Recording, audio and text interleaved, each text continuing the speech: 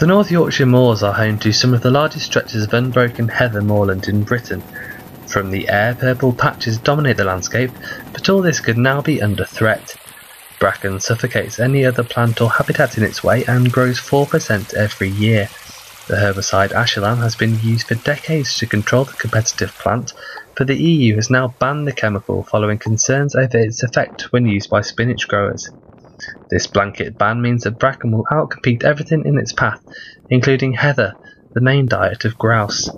A huge blow to the economy and local gamekeepers. It's going to, it eventually will affect the local economy, yeah. And it's not the bracken, it's not just the grouse shooting as well, it's the bird life, the curlews, the lapwings, the merlins, also the sheep, because the bracken, nothing grows underneath the bracken, so there's going to be no grazing, so that's going to impact on the heather as well. 75% of the world's heather moorland lies here in the UK, the majority of it thriving on the North Yorkshire moors and also on the Cumbrian and County Durham border.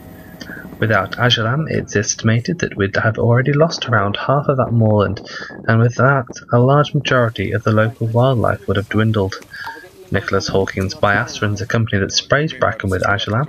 He stresses the importance of controlling bracken and hopes, with government backing, to begin reusing Asulam before it's simply too late.